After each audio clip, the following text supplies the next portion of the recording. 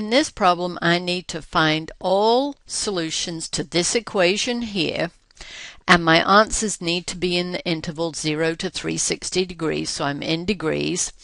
And since it says I need to round to the nearest tenth of a degree, that means I need to use my calculator. So let's look at this problem. I know the cosine of theta is 0.85. Well, 0.85 is not a value that is on the unit circle, so we're going to have to use our calculator, and we're going to have to say theta is the inverse cosine of 0.85. I need to find the angle that this trig function came from. So this is what I need to type into my calculator. So let me go down and find my calculator. And let's check the mode. I'm in degrees. So I'm ready to hit inverse cosine or arc cosine. It means the same thing. So it's second cosine. That gives me this writing up here, inverse cosine of 0.85. And then don't forget to close your parentheses and hit enter. I need to round it to the nearest tenth of a degree, which is this position. Therefore, that 8 is going to round that 7 up, so I'm going to get 31.8 degrees. So let me write that over here. So I know theta equals 31.8 degrees rounded to the nearest tenth. Now, is this angle in the required interval? Yes, so I have found one of my answers. But notice the calculator only ever gives you one answer because it's using the definition of the inverse cosine function. And remember, the inverse trig functions always have restrictions placed on them. And the angle I'm looking for from an inverse cosine has to lie somewhere between 0 and pi, or 0 and 180. Since the cosine was a positive number, I found an angle in quadrant 1. So this is my quadrant 1 solution, and it's the only one the calculator will give you.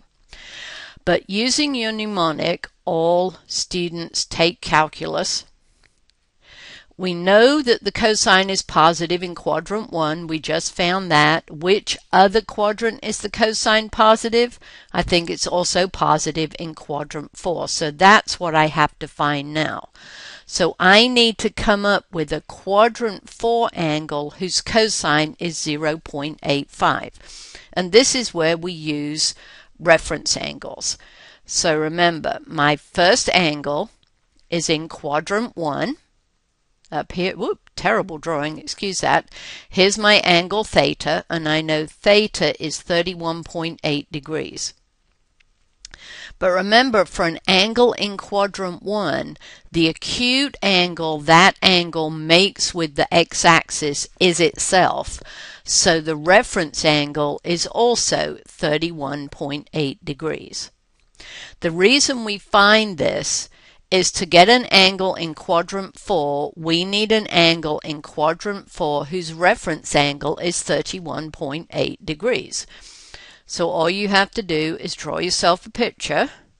I need an angle here in quadrant 4. Remember, the reference angle is the acute angle that terminal side here makes with the x-axis. So here's my reference angle. And the reference angle for this one has to be exactly the same for the angle in quadrant 1. So all I have to do is find that angle theta that I'm looking for. Well, I think you can see from the picture, that's why I always draw a picture, theta plus 31.8 has to equal 1 complete revolution. So how are we going to find theta? We're going to subtract the reference angle from 360 degrees. I never memorize how to find reference angles. I just draw this picture and then it's obvious.